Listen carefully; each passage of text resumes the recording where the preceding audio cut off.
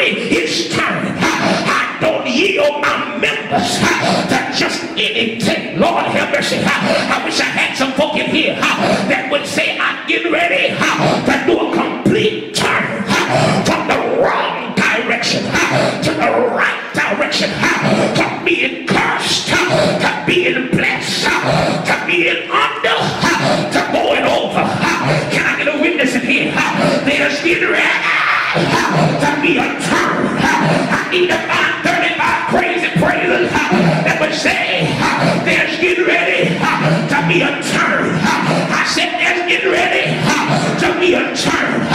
Lord have mercy. And I believe that God's getting ready to restore some relationships. Can I get a witness in here? Because if the truth be told, sometimes the enemy will try to damage relationships that God has ordained. Can I get a witness in here? If you're really anointed, you expect warfare. You expect to go through something.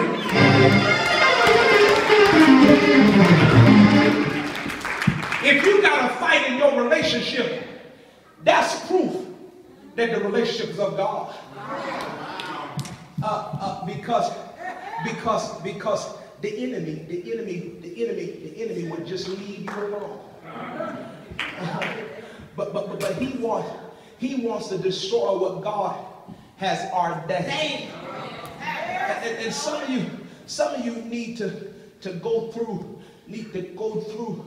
a detox process.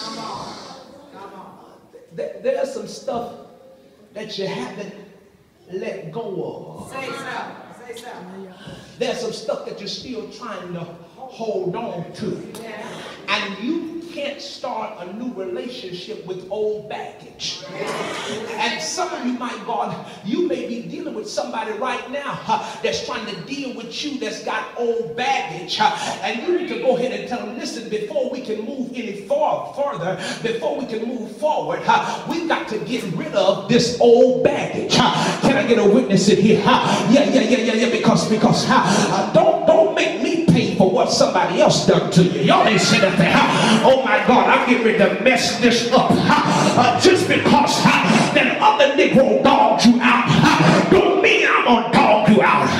Can I get a witness in here? I need to find some folk in here that would say, you know what? I understand that sometimes God has to allow us to go through a detoxing in order for him to get the glory out of our life, in order for us to enjoy what he has ordained. Can I get a witness in here? I don't mean to let you into my business, oh my God, but I believe that in this season God wants a people that would be transparent. I thank God that would say the true spirit of intercession rests on the inside of me, because when the true spirit of intercession rests on the inside of you, your children can be going through something and you say, devil, you can't have my baby. I know they're struggling right now, I know they got issues, but you can't have. Lord have mercy. I'm the one that picked up the phone and I saw the text message and I didn't even feel led to mention it to my baby, but I saw it.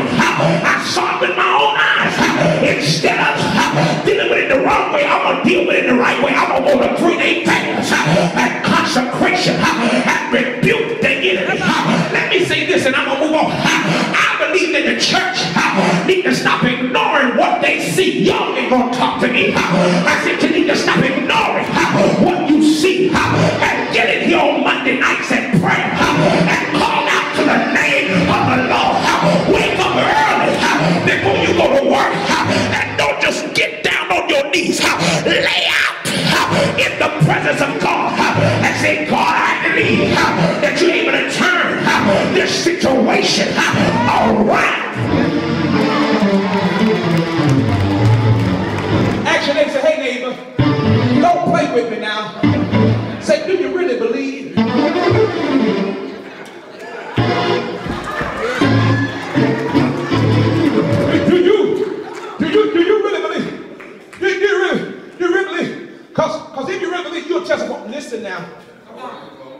You better get yourself together.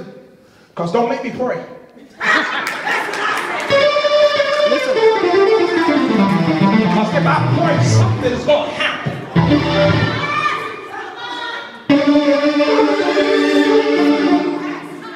Some folks don't know who they're dealing with.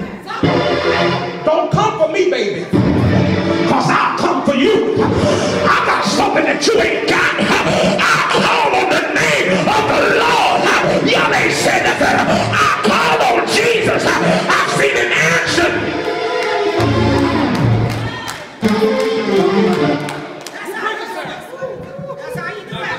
Don't come for me.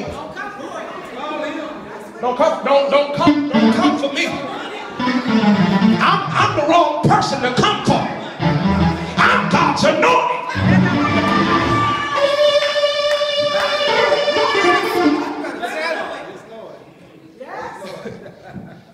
David could have killed Saul.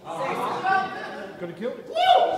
But the reason why he didn't is because he respected his anointing.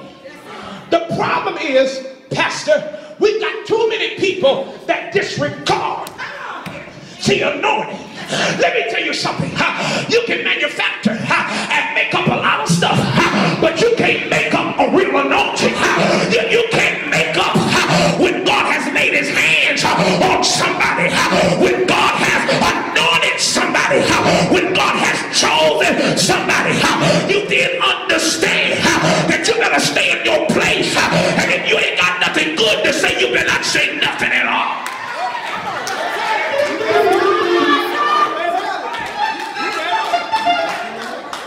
I'm getting ready to mess this up. I'm getting ready to mess this up. When sometimes the more anointed you are, the more issues you got.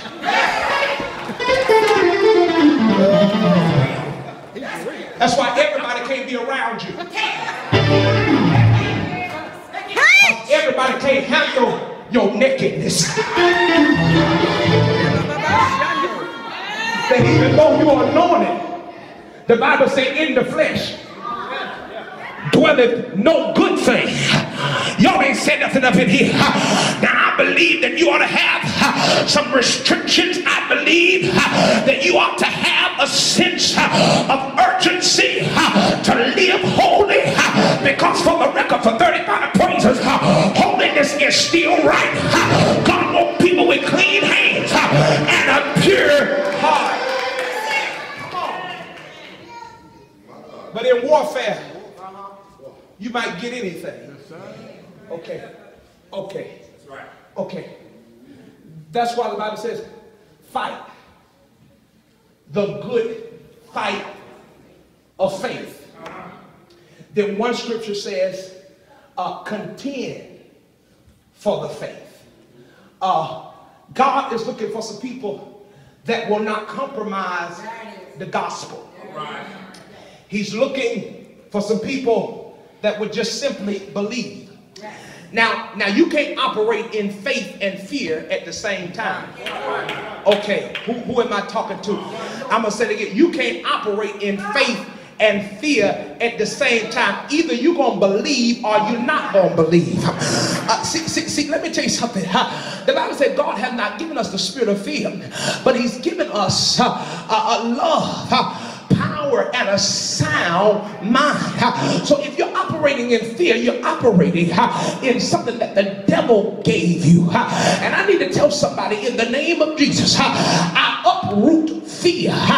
You're going to make your next move, and your next move is going to be successful. I said I uproot fear in the name of Jesus, and your next move is going to be successful. Tell your neighbor, say, hey neighbor, go ahead, make your next move, and watch God exceed your expectations. Can I get a witness in here? I'm not scared, baby. I know what it's like to succeed, and for 35 folk that holler back at me, and I know what it's like to fail. I believe we got a room full of people that's failed before.